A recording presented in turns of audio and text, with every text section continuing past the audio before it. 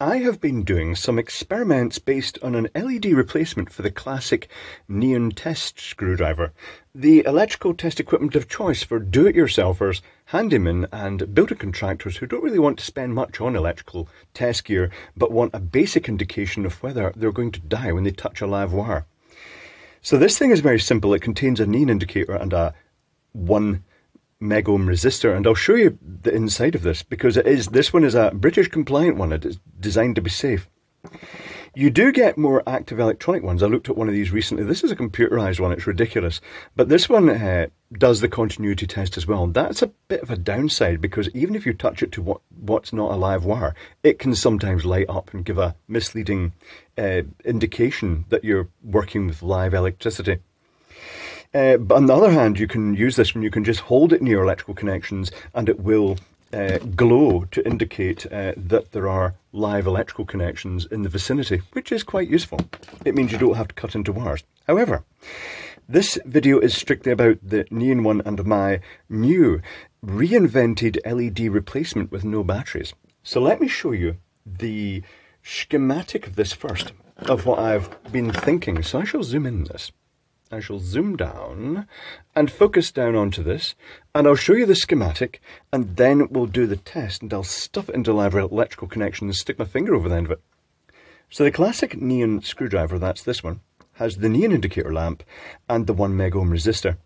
The cheapy Chinese ones use a really inadequate 1 megohm resistor. The proper ones like this one, well, I'll show you the inside, have a proper, really high separation resistor for safety reasons. My approach is, again, to use, well, this is the ideal circuit. It's a string of green LEDs in inverse polarity. And the idea of having inverse polarity is that one, when it's lit, will protect, whichever polarity it is, one of these will light, but the other one, when it's lit, will shunt the voltage down to a level it won't exceed the peak inverse voltage of the other LED. And it means that, technically speaking, you have a little circuit board with a row of resistors along it, and then LEDs on either side just or alternate pairs. So you've got, say, 3 dots of light down one side and 3 dots down the other. However, the way I've implemented it at the moment is purely, for simplicity, using LED tape. A strip of LED tape stuck to another bit of LED tape with the polarity reversed from one side to the other, so that I've got an arrangement like this. And a higher power 1 megohm resistor, just because the higher power ones tend to have a higher voltage rating. But I'd still prefer to have the resistors along like that. So let me show you what's inside the neon, into the classic neon one. So inside the classic neon version, this is glued on. It's not just pressed or screwed in it, it's physically glued. It actually broke when I was taking it apart. But inside is a little plastic tube with a neon indicator in it. The neon indicator has 2 wires coming out the bottom, but one has been taken up to the other end and twisted round the pip, and the other end is poked down through that, cropped and then folded over, so that when you put it into the screwdriver, it touches against the end of the tip here, just against that wire that's bent round the side. There is the super duper highly rated 1 megohm resistor stuffed into a spring, which doesn't really inspire much confidence, does it? And you can see the carbon film on it and this sort of laser cut or whatever around it, and that provides a separation and also limits the maximum current. And the other end of this spring literally goes into that little plastic cup, and it touches, because this wire is wrapped round here, wherever the spring is, it will basically touch that wire and push down against it, and that makes the electrical connection. Here is my variation. It's different. It is the double-sided piece of LED tape with 3 green LEDs. Ignore these resistors, they're just the one that was in there because it's 12-volt tape. I have to say that I chose green because green is the most efficient colour. It's the highest brightness for just a few microamps. It's the most sensitive of all the colours. Having said that, even a good efficiency red LED will light. And there's the 1 megohm resistor. I've got it in heat shrink sleeving for electrical separation, and this resistor basically popping out then folding around so it touches the end electrode, and then this spring just stuffed in the end, making the connection up to the stud at the other end, because that was one of these screwdrivers, but I stripped the bits out and just put my own circuitry in. Right, okay. Now I'm going to set up the test and you can tell me which you think is best. So 1 moment please. Begin the test with our favourite little Chinese tester. So for this test I'm going to stuff the neon driver into this live connection, and I'm going to stick this other one into this live connection over here. So I'll turn that on, and I shall turn the light off so you can see this, because I doubt you can actually see anything. Just out of interest, can you see the LEDs glowing in that?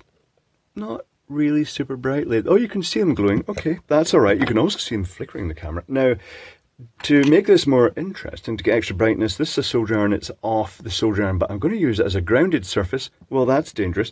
For just to represent someone in a different environment, just to show you the difference in intensity between standing on an insulated ladder with a neon driver and being in a more grounded environment. So what I'm going to do now is I'm going to turn the light off, and I'm going to take the exposure off, and this should give a better result. Oh, look at the nice bright display now. So here is the neon driver, and if I touch it, you can see it's not that bright. See the little dot inside? But watch the difference between me touching that and holding a grounded object touching it. See how much brighter it is? Significantly brighter. Right, here is my little improvised LED tester, which I'll stuff in here. And when I touch the end of that, look how bright that is as standard. But again, if I touch something grounded, it's really bright, very visibly bright. But you can't rely on being grounded well all the time. So for reference, here is, well, I can't actually show you. I can only show you 1 lit at a time with a ambient ground, because the LEDs clamp the voltage to the point that the neon won't light. But if I touch the ground again and light, you can see which is brighter now. The green is massively brighter than the neon. So that makes me wonder, you know, is there a future for these little test drivers just with a little circuit board with neons in it? Not neons, LEDs in it. I should stuff that in there while avoiding going anywhere near this grounded solder iron here. But there we go. Interesting. Right, watch your eyes. The light is coming back. So there we have it, with the efficiency of modern LEDs, with the sensitivity of them. Could these be the new future neon driver? Because it's kind of easy to make on a circuit board. It depends the availability of neons. I don't see neons being discontinued for a long time, and the manufacturers are already set up for mass production of these. But it does show you that there is potential for using LEDs directly for measuring the current, because it literally only takes microamps to make the green LEDs glow. And you do have the option, you could use white LEDs, but they wouldn't be as sensitive. But having said that, they're still probably going to glow brighter than the neon glows.